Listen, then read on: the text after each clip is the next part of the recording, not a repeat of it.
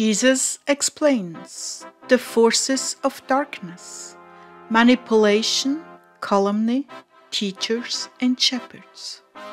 April 5th, 2016, words from Jesus through Sister Clare, spoken by Jackie.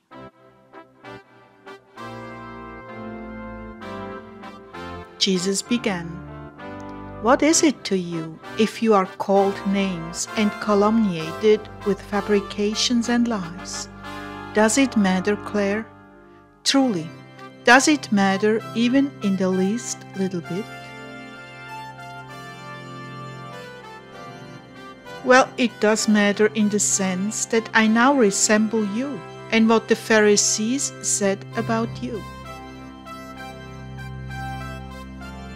Yes, you've learned your lesson well. The bride must resemble the groom. Let them carry on, but you keep your eyes on me. Follow me. Oh, this is so highly pleasing to me. Do you know what truly good company you are in?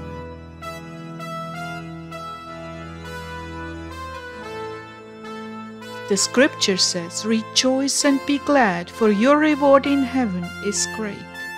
For in the same way they persecuted the prophets who were before you." That's Matthew 5:12.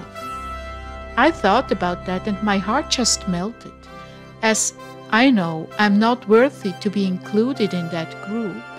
What an honor. But I said, "Oh Jesus, you are so kind to me. But what about the little ones that are turned away and scared by these lies?" Some I will convict that these are total lies, and some I will lose. Yet there are still doors into my kingdom that have yet to open. Pray for them, I will lead and guide them, but they must be sensitive. Do you know why you are most hated by your enemies? Because of discernment?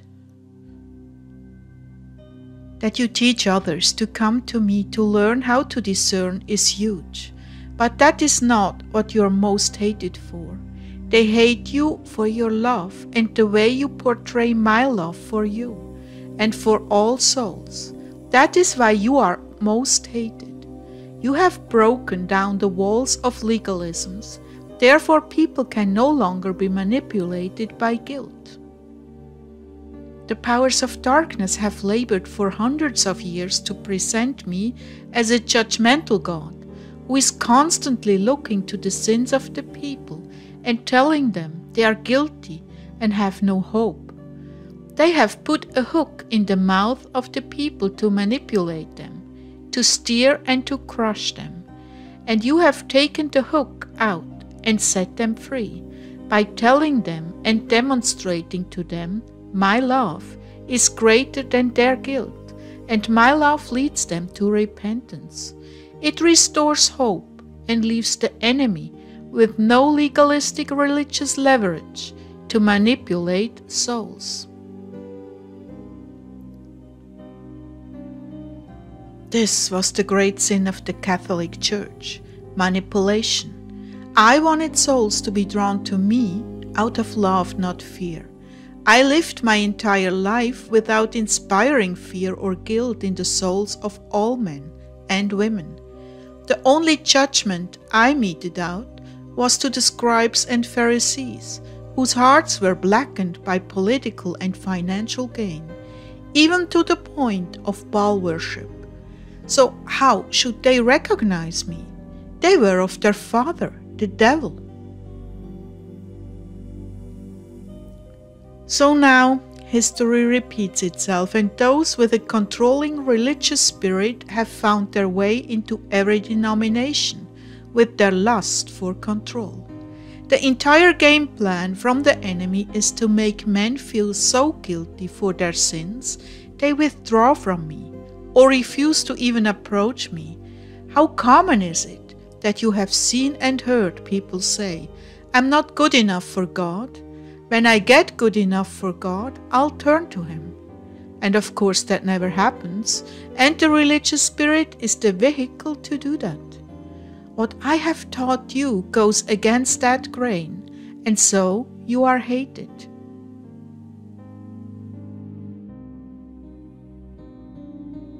That I would treat you as my bride, with whom my heart is intimately entwined, and that I feel that way about all my people, is abhorrent to them. That I can live through you is still the most frightening aspect of true faith. God can live through men, and the devils cannot stop him. And men can be taught by God. That releases you from the yoke of slavery and self-interest man is so addicted to imposing through religion. It is written, and they shall all be taught by God. That's John 6:45. All through the scripture, the espousal relationship is proclaimed. And if you are married to God and go to Him to live the life of faith, how can you be taught to follow men's ways? How can you be manipulated? For your Maker is your husband. That's Isaiah 54:5. And I shall take you as a bride unto me forever, and I shall take you to me in righteousness and in justice, and kindness and compassion. That's Hosea 2:19.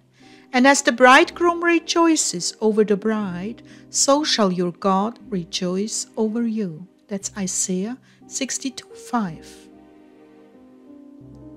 That is another reason that the demons toy with discernment and make the sincere believer seeking intimacy with me frightened of falling into error.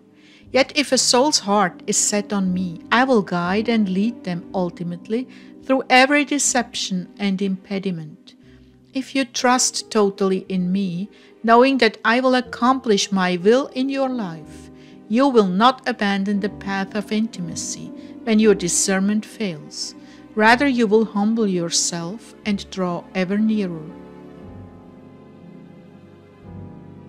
You see, I established pastors and teachers to teach the people how to know, love, and serve me, how to seek me until they find me, and to help them stay on the right path with mature leaders, assisting them to correct their course in life.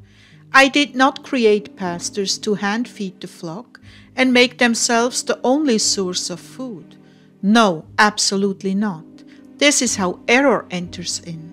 One man interprets for all the others and makes rules, which set up legalistic societies again, just like the Pharisees. Groups that rely on knowledge, politics, influence, and control.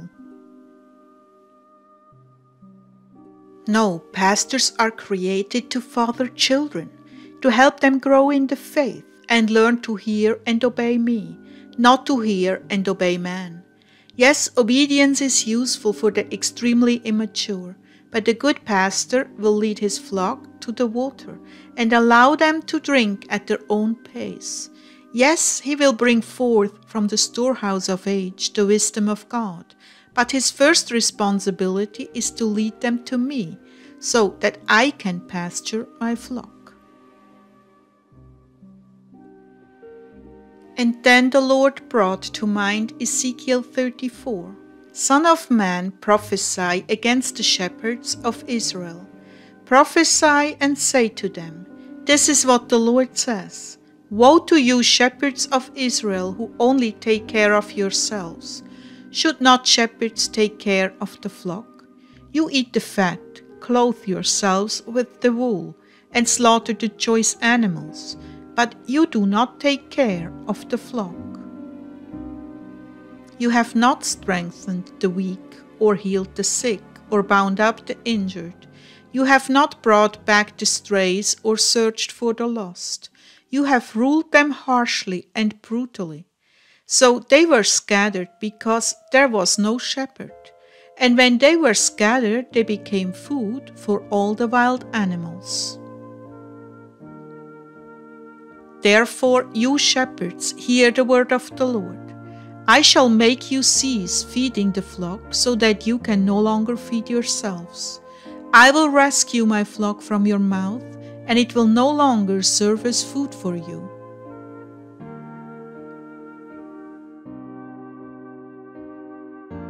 I will tend them in a good pasture, and the mountain heights of Israel will be their grazing land. There they will lie down in good grazing land, and there they will feed in a rich pasture on the mountains of Israel.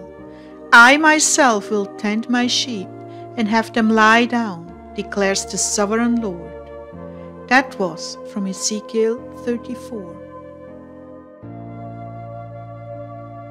Lord, this indicates that they will no longer be manipulated by guilt or fear, but rather loved and nurtured by you. That's the plan. I'm calling my shepherds to rescue my sheep from the shadows of guilt and the barrens of fear. I'm calling them to love the sheep and teach them how to seek me until they find me, and how to feed off the pastures I lead them to.